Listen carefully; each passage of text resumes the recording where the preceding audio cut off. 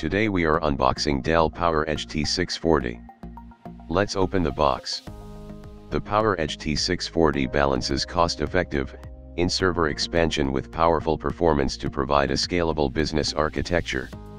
The versatile T640 allows you to address data-heavy, diverse workloads including virtualization, databases, analytics, imaging applications, and SDS. The box contains front panel bezel which we can use to protect and cover the front panel.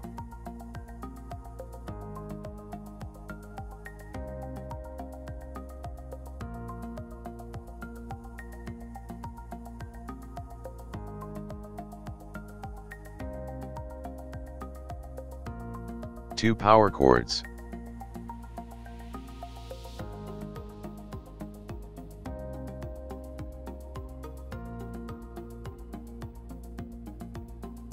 Installation media and some technical and compliance documentations.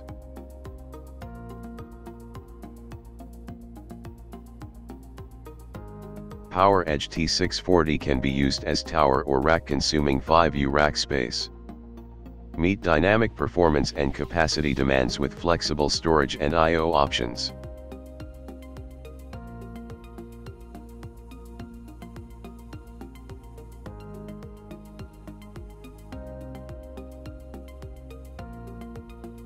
Let's take the server out of the box.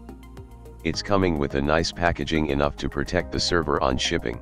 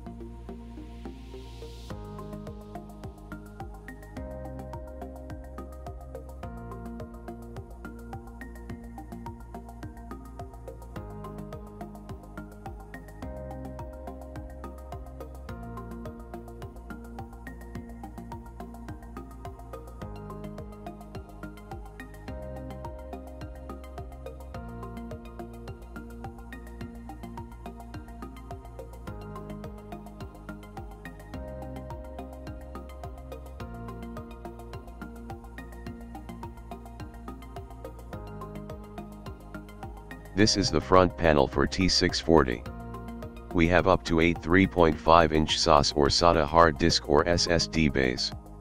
Some other variants contains up to 18 3.5-inch hard disk bays or 32 2.5-inch hard disk bays.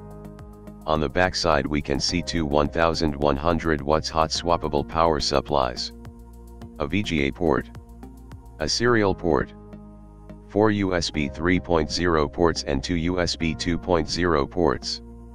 There are two 1 gig ports available on board and a iDRAC port is also available on the rear side. This server has two additional 10G ports added additionally. This particular system is coming with a Windows Server 2016 pre-installed as a virtual machine over a VMware ESXi running on a BOS card.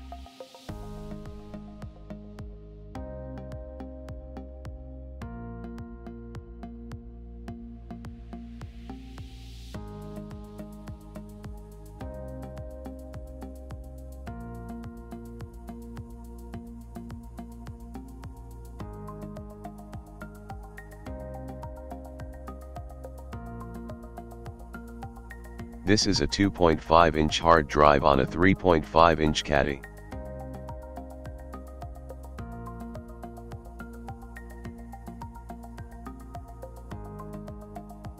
This is the slot for the hard drive.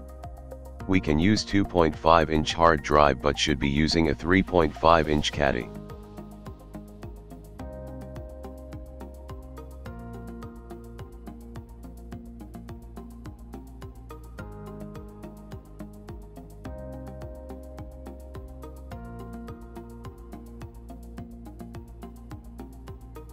We can open the server cover. There is a screw lock to open the server cover. We can see here the processors, chipsets, 10 gig cards, memory etc.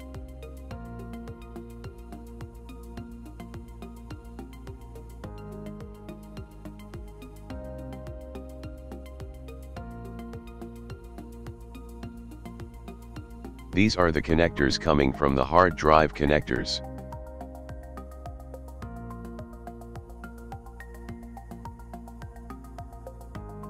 There are 2 fans to pull out the hot air outside. We can individually remove the fans easily like this.